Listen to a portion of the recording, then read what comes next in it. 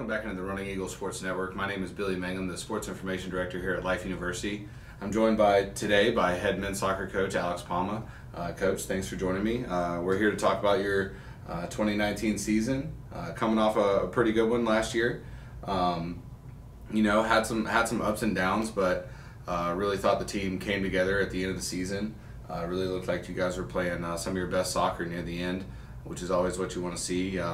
Didn't really lose a lot of your starting players in last year's graduating class. So let's talk about your schedule. Opening up the year on the road at Talladega, August 24th, and then play a lot of games on the road. Starting out on the road to challenge your team, and then coming back home September 21st. So let's talk about that first road one against Talladega. Let's talk about your overall schedule. We'll talk about your first couple games, and then we can get into some more specifics. So what are you looking at your team to start the year on the road at Talladega?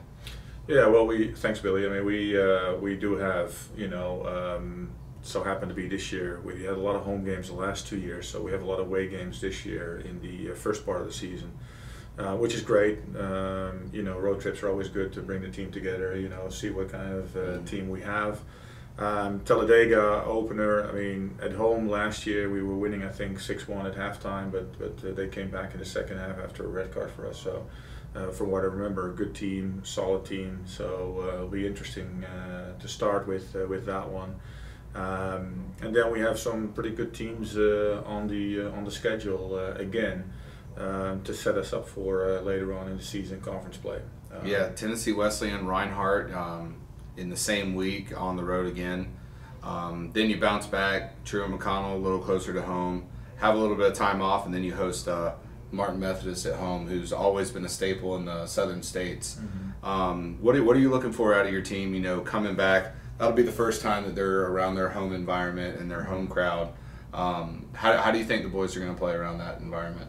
No, they always do well. I mean, we're always very appreciative. We do have a great home setup. We have a lot of fans coming to the games, which is always nice for the guys to come back to. We do, like you said, we do have a lot of returning players.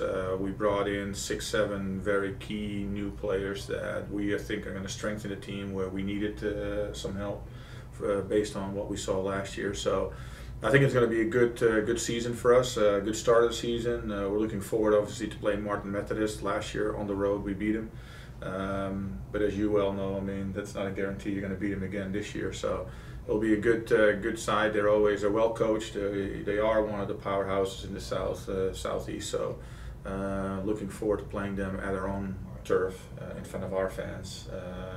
I think the guys will be ready for that challenge. Definitely. And looking at your conference schedule this year, Mid-South adding Thomas More, so that's another game.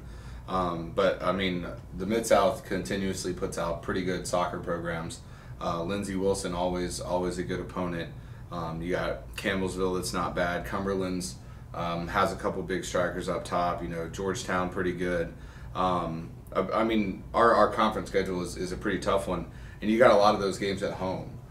Talk a little bit about those advantages. It's an even split. You got, let's see, four home, 4 away.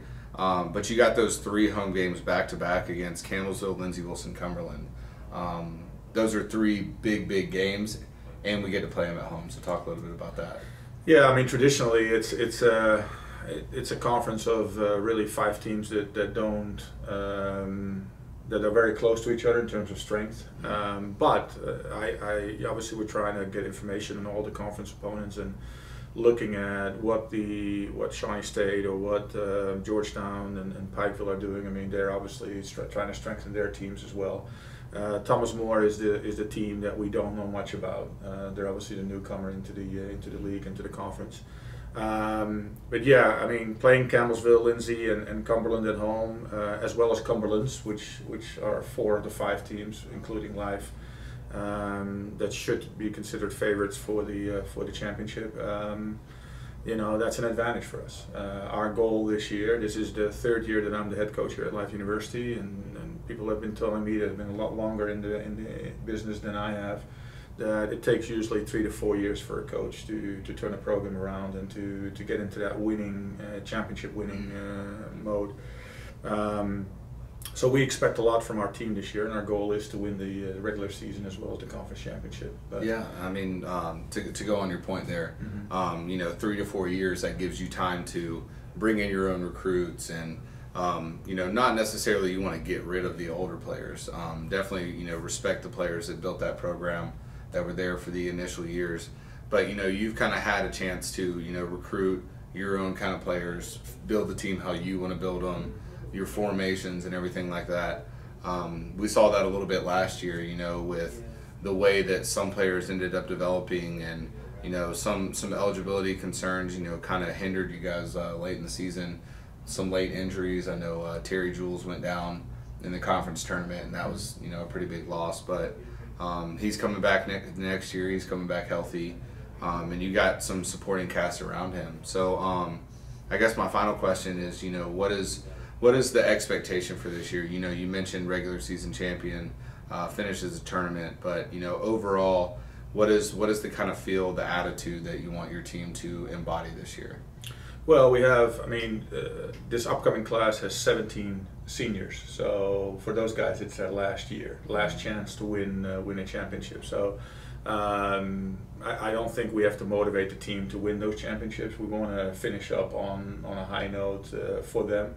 We're certainly appreciative of the people who graduated this year and the year before. They helped start building this program back.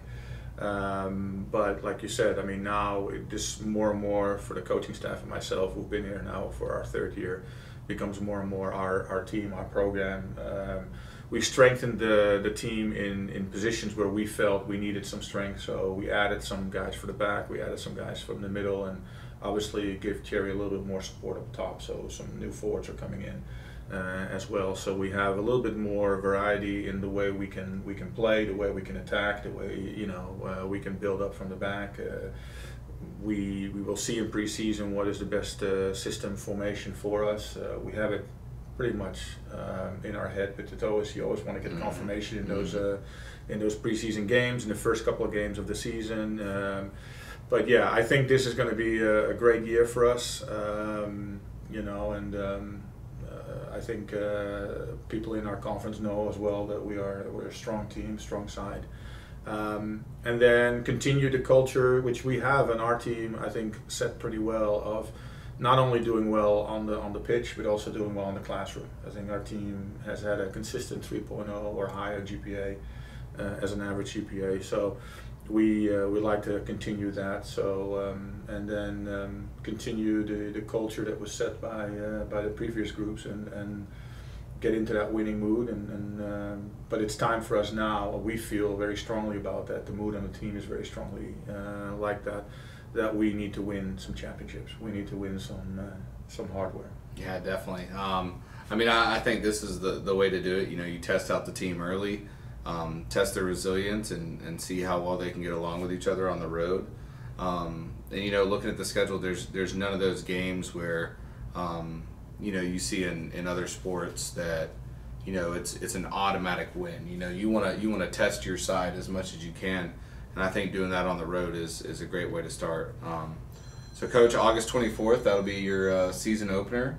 And then when do you guys open up preseason, and when does all that start? So, yeah, the team is coming back together July 30th for some team meeting. We start with 2-a-days the week of July 31st. Do some testing with the players, see if they did their summer workout plans, and then we have some friendly games, scrimmages set up in preseason in the weeks leading up to Talladega, and then obviously August 24th we're hoping to get a W on the road in Alabama. Awesome, Coach. Well, thank you so much for sitting down with us, and best of luck this year. Thank you, Willie.